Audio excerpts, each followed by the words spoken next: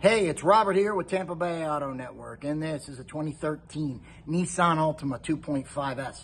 I'm here to go over its highlighted features and options, then I'm going to point out the small cosmetic imperfections.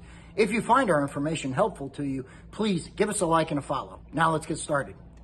The Altima's highlighted features are a 2.5-liter inline 4-cylinder engine and a CVT transmission.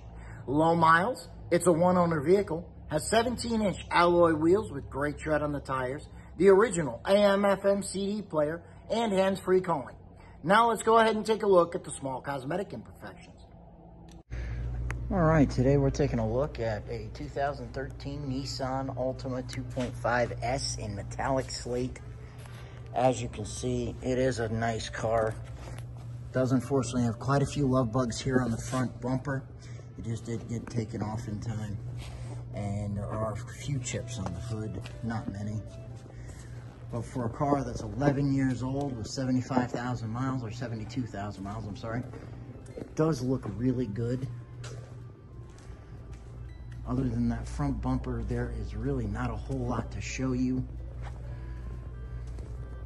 Roof looks good. There are a couple little dings right here that I would have a really hard time showing you. And that's about it. Come around here. Take a look at the black interior with the blue accents. You can see it does look really nice. Back seat does as well. Looking for a nice little car that'll take care of you for a good while to come?